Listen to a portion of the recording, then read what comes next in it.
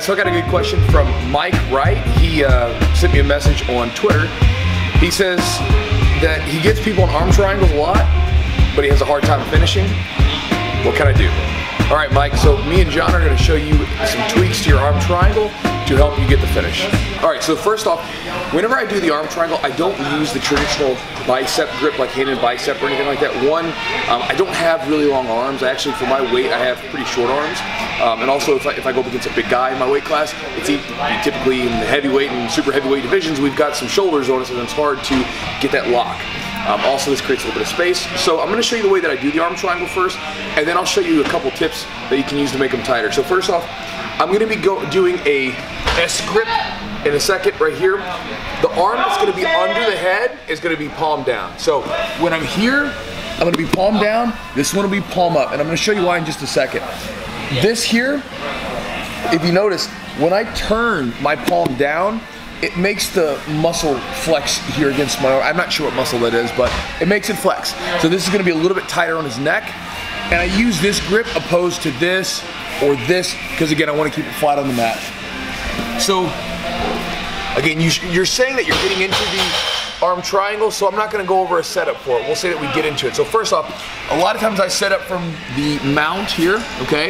You can set it up or the waist, but one of the first things that guys typically mess up is their shoulder placement. Okay, a lot of times I'll see guys try to finish the arm triangle, but their shoulder is up against the chin. So one of the things that we can do is we wanna make sure that we do a dive right down here. So if you watch the placement on my shoulder. Right here, I'm against the chin.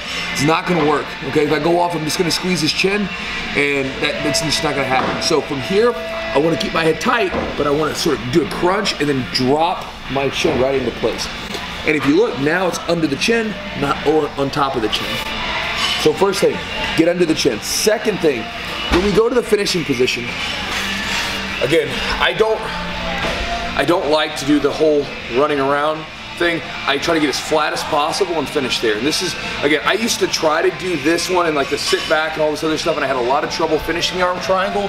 And my instructor showed me how to do it this way, and it makes a huge difference. So from here, when I finish, I'll bring my knee against the hip, and I'm down low. I'm getting flat. My toe is pressed into the mat, and I can finish this thing right here with just doing technique-wise.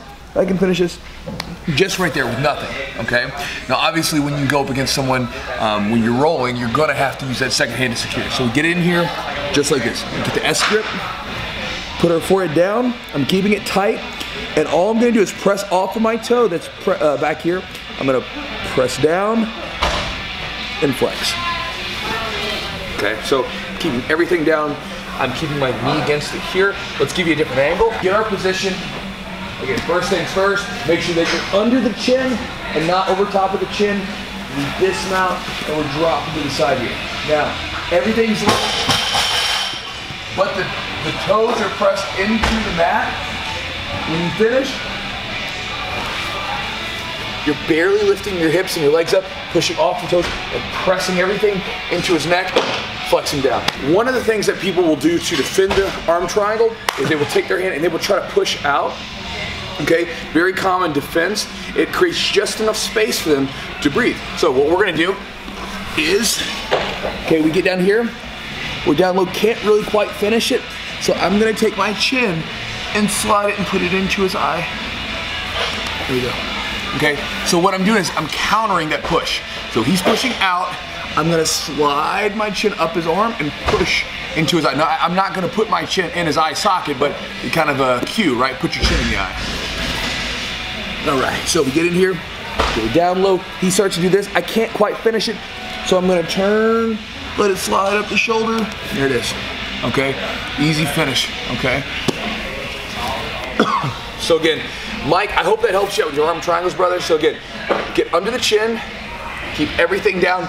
It looked from your pictures and on Twitter, it looked like you're kind of a big guy, so I imagine that you're probably in the same boat as me, where sometimes it can be difficult. I'll show you guys real fast, just on a side note. Watch me, this is kind of funny. Watch me try to do this. Like, my little arms just don't cut it, okay? So me trying to grab this bicep, this shit ain't happening, okay? So that's why I typically go to this S grip opposed to everything else. So again, Mike, so I hope that helps you out with your arm triangles, brother. If you have any questions, let me know. Thanks, guys.